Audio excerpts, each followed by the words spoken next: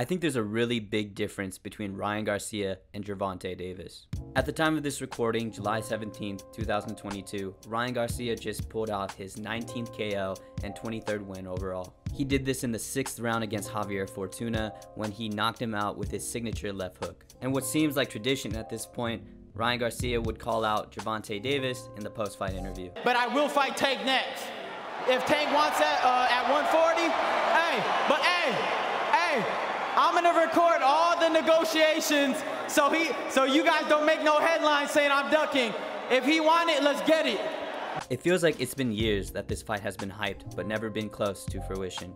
Over a year and a half ago, Ryan Garcia went on to the Mike Tyson podcast, called out Gervonta Davis, and even FaceTimed Gervonta Davis, but literally nothing came out of this.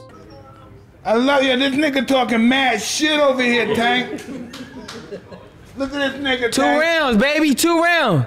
You can find several YouTube videos by very popular boxing channels discussing a potential super fight between the two. It would be an understatement to say that this fight hasn't been heavily anticipated by many fans alike. But unlike most anticipated super fights, would this fight even be competitive?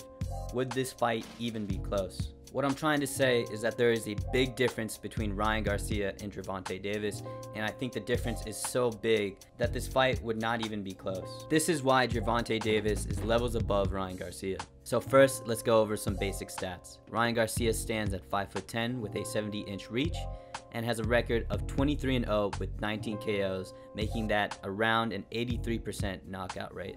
Gervonta Davis, on the other hand, stands at 5'5" with a 67.5-inch reach with a record of 27-0 with 25 KOs, making that at around 92.5% knockout rate.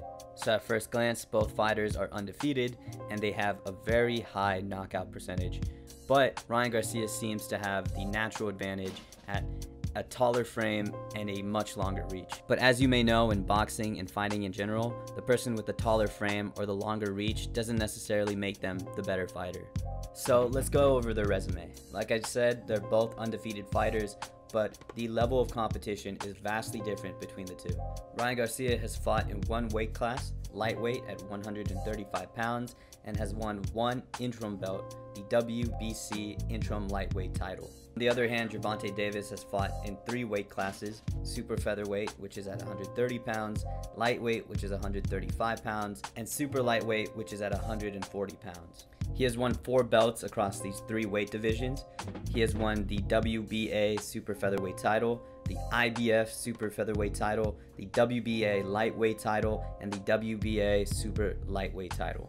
Now going over their level of competition, let's go over the former champions each fighter has faced. Ryan Garcia has only faced 1 in Luke Campbell, while Gervonta Davis has faced 4, Gamboa, Santa Cruz, Barrios, and Pedraza.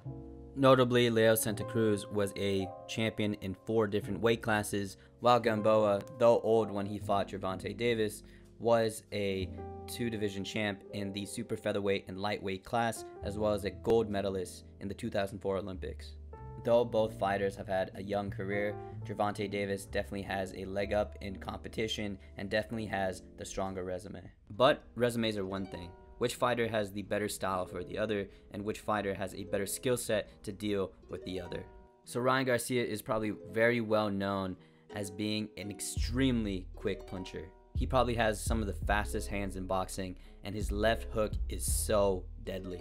Not only is it an extremely quick punch, but it's also extremely precise. As you saw this Saturday against Javier Fortuna, he was able to place his left hook right on the temple, and he's routinely placed it on the temple or the liver of many of his opponents. But besides his lightning quick hands and his extremely deadly and precise left hook, he really has nothing else elite in his skill set. He's been criticized for having a lack of head movement, footwork, and offensive variety like a right hand, an uppercut, or a jab. And to emphasize lack of head movement, Luke Campbell, who was the first real high-level fighter that Ryan has faced, was able to take advantage of this and drop Ryan in the 2nd round.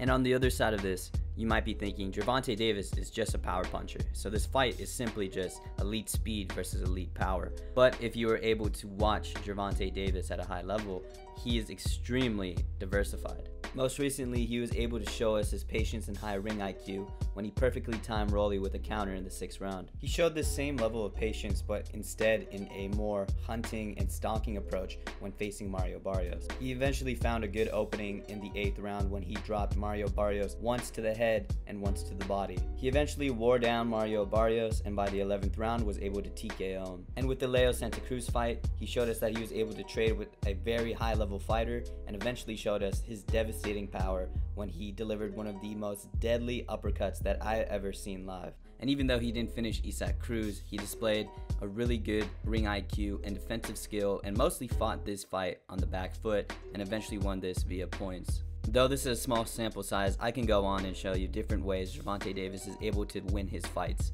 And if you compare this with how Ryan Garcia finishes his fights, in his last 10 finishes, he KO'd his opponents 8 out of the 10 times with a left hook.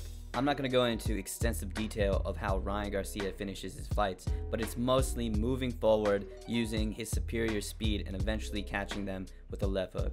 So through this pretty short but effective comparison, we can see that Gervonta Davis has much more weapons in his arsenal, and he can switch up his attack in a number of different ways.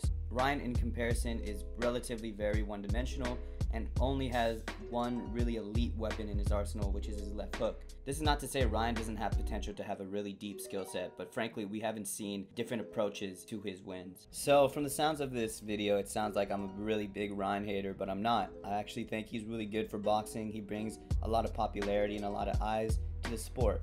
But there's levels to this. Even though this fight would be huge and extremely popular, I don't think it would be as competitive or as close as people may think. And again, that's not to say Ryan doesn't have the potential to become better and eventually make this fight with Gervonta Davis competitive, but currently he hasn't shown that improvement in his recent fights. Personally, I'd love to see him fight George Kambosos, who is another fighter I would say is on that tier of just below a Tank, a Devin Haney, Teofimo Lopez, or Lomachenko. And I know Kambosos did win over Teofimo Lopez, but we need to run that back.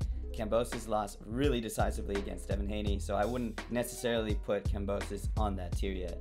As for Gervonta Davis, I'd love to see him fight Devin Haney. I think that would be a really good fight against two undefeated, really young guys that have shown that they can be champions. What do you guys think? If a Ryan Garcia and Gervonta Davis fight would happen right now, do you think this fight would be close? Again, personally, I don't think it would be close. I do think these two fighters are on completely different levels.